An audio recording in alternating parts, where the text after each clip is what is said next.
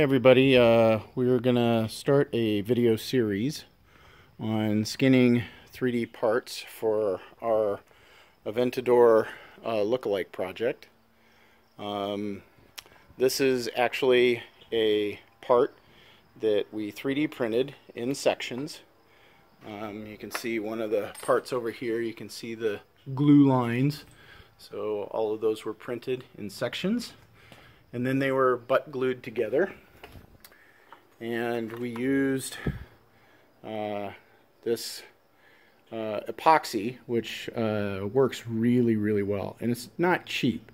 So it's about 25 bucks for 50 milliliters, but it holds parts together much better than, say, cyanoacrylate or super glue. So anyway, what we do is we glue the parts together, we get them to fit on the vehicle, and kind of line them up with the panels that we've already done.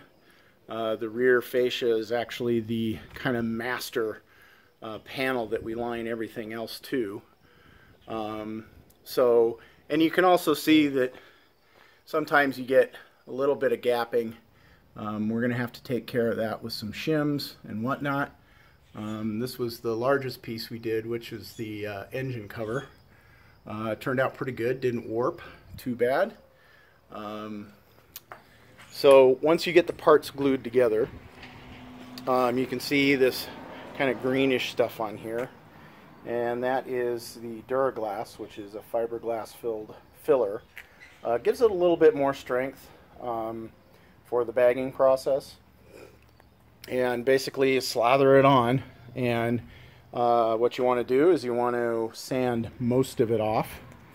I've been using air tools, so these are 80 grit sanding discs, and this is just a cheap Husky tool you can get from Home Depot. But you can do it with many other types of sanding. You know, you can do it all by hand if you want to take a while. But anyway, so we smooth it all out.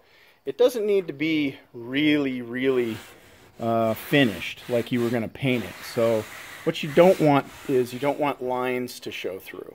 Okay, so these bond lines, you can see them here, but you can't feel them, and that's kind of what you want before you go to the skinning process. And so the next video will be showing you some of the tools that we're going to be using for skinning this part. It's going to be a long and involved process for a part this large, and there's a lot of little tips and tricks I do hope to show you as we move forward skinning this particular part. So stay tuned. Part 2 is coming up soon, where we will start the carbon fiber process and go over some of the equipment that you're going to need to do this type of skinning. Thanks for watching.